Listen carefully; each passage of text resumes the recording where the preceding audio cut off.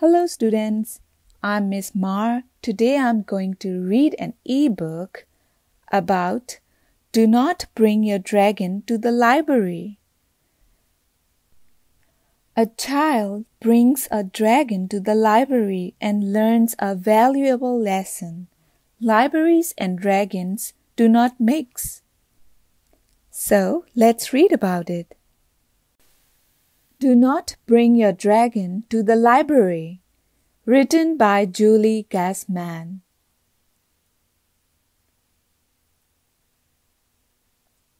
When you visit the library, please keep in mind, no running, no shouting, to all books be kind.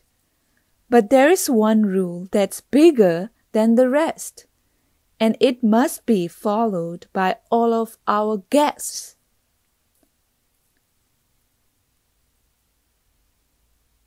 Do not bring your dragon to the library. A dragon is sometimes a very rude beast. At story time, he will take up 10 spaces at least. A dragon's big bottom can pack a real punch. Each time he sits down, you will hear a great crunch.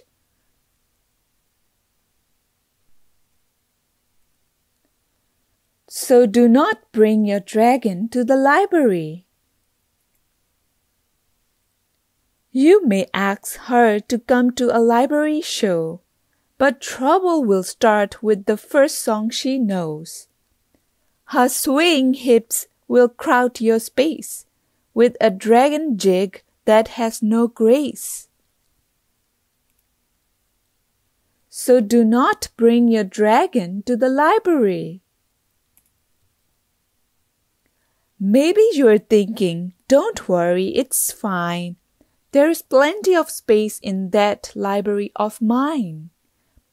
Perhaps that's true, but he's sure to roam. Then you'll be wishing you had left him at home. So do not bring your dragon to the library. You see, aisles of books are hard to resist. She's sure to find sections that cannot be missed. As she starts to read, she could overexcite, and then chances are her flame will ignite. So do not bring your dragon to the library. I know. What you're saying is true, but leaving him home will make me quite blue. It's my favorite place. Please listen to me. My dragon would love our library. Movies and computers and places to read. Tales of heroes and adventure, of good and of greed. Cookbooks and bios. Oh, listen to my plea. May I please bring my dragon to the library? I'm afraid, my kind friend, I cannot agree. A dragon in the library? It simply can't be. But don't fret, don't frown. I have a solution. Listen now to my smart substitution.